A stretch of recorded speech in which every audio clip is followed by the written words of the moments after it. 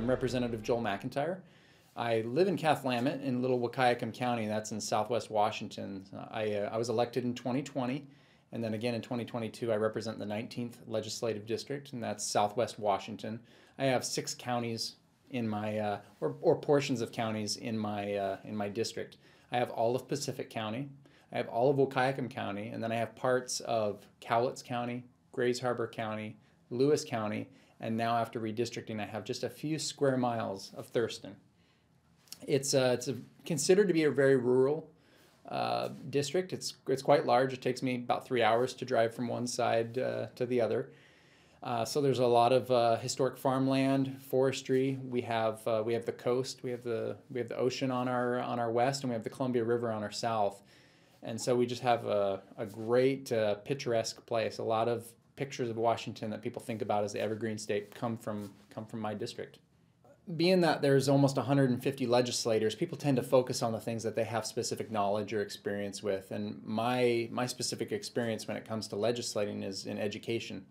I was a middle school science teacher for a few years. I also worked for a university, actually 2 different universities in my time. One, while I was trying to avoid crippling student debt, I worked as a professor's assistant in the chemistry department when I was going to Central Washington University.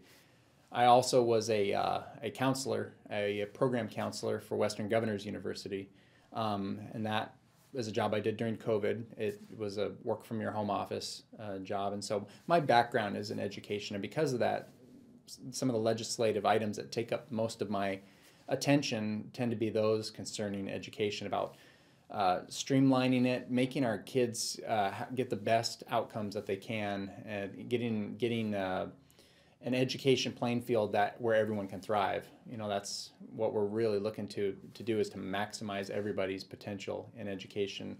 Also, part of it is about school construction. Right now we've got a big debate on who should be footing the bill or taking the initiative when it comes to buildings for schools, and that's something that I'm heavily invested in with legislation and working on.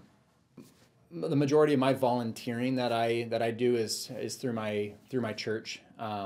Churches usually give a huge bandwidth of opportunities to be able to work with the elderly, work with the youth.